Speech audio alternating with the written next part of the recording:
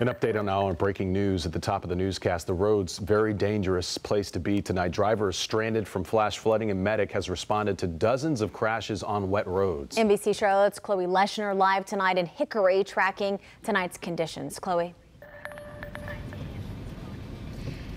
Yeah, it has been coming down really hard out here. Let me give you a look at what we are seeing on the roads. It has actually slowed up significantly from even just a few minutes ago. We're on 321 in Catawba County, and it has just been pouring, and there's been really bright lightning for the past hour or so. All of this rain made it a really dangerous day on the roads. As of 8:30, Medic responded to 83 crashes, and they are getting ready for more as the rain continues this weekend.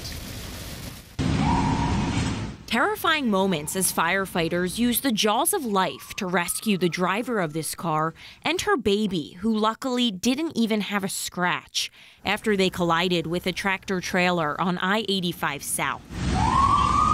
Troopers say the woman driving the car was going too fast for the rainy conditions when she was merging onto 85. At that time, she lost control, slid into the path of the tractor trailer.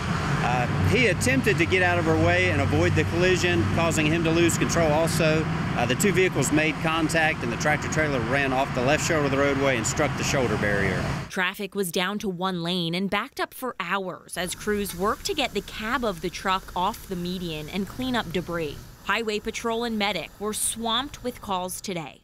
Another tractor trailer was involved in a crash at 485 in Sugar Creek, and a four-car pileup resulted in serious injuries on Freedom Drive and Camp Green Street in Charlotte.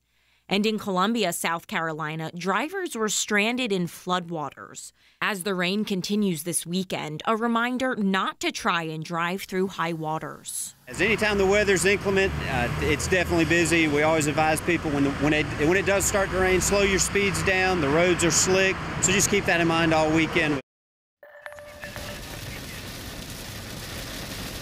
And back out here live on 321, the rain is coming down a lot harder, even more than it was just a minute ago. And there was just some lightning. I'm not sure if you guys saw that. But as we continue to have rain this weekend, just a reminder to slow down your speeds and increase your following distance. For now, we are live along 321. I'm Chloe Leshner, NBC Charlotte.